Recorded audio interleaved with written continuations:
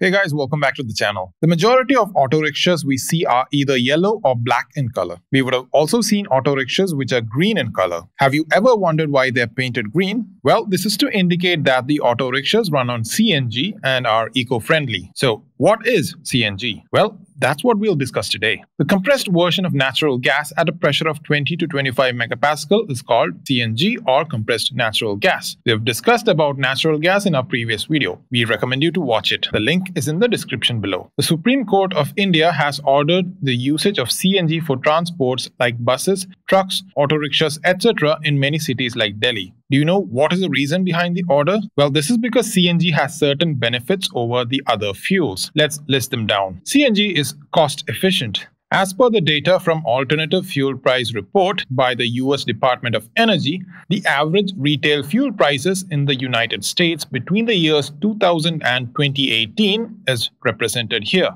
If you look at this graph, the price of gasoline fluctuates frequently when compared to CNG. In comparison, the price of CNG has almost always remained lower than gasoline, with some instances showing almost a 50% drop in prices. CNG is also eco-friendly and non-toxic in nature because it does not have lead content and the pollutants emitted are less. Zero lead content in CNG helps in extending the life of spark plugs because there is no contamination due to impurities. Similarly, it does not react with metal parts, therefore extending the life of the parts. Hence, maintenance cost of CNG-fueled vehicles is less. The pre-ignition tendency of CNG is very less. This improves the anti-knocking quality of CNG and it can be used with a high compression ratio of order 12:1 or even higher. The next advantage is that the thermal efficiency of an engine running on CNG is higher. About 5 to 10% increase in thermal efficiency can be found when compared to petrol engines. Last but not the least, CNG is lighter than air.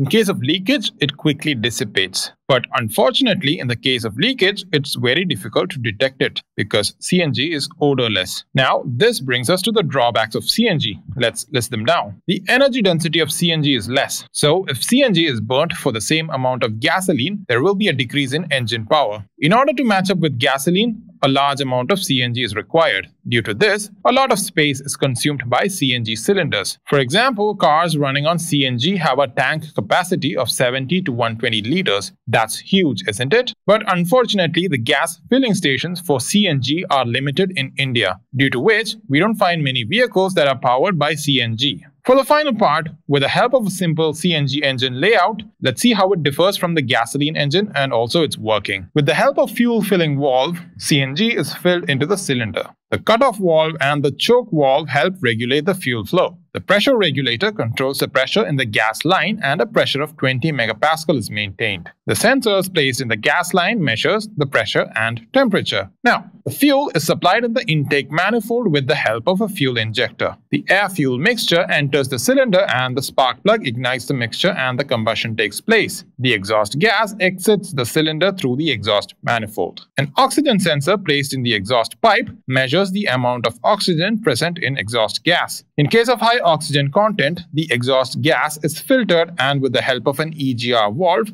it is used for exhaust gas recirculation. This technique involves the reuse of the unburned fuel for complete combustion. So, the filtered exhaust gas is sent again into the cylinder for complete combustion of unburned fuel. This helps in improving the fuel economy of a CNG engine. So that's all for today's video, guys. We'll see you again in the next one. Until then, bye.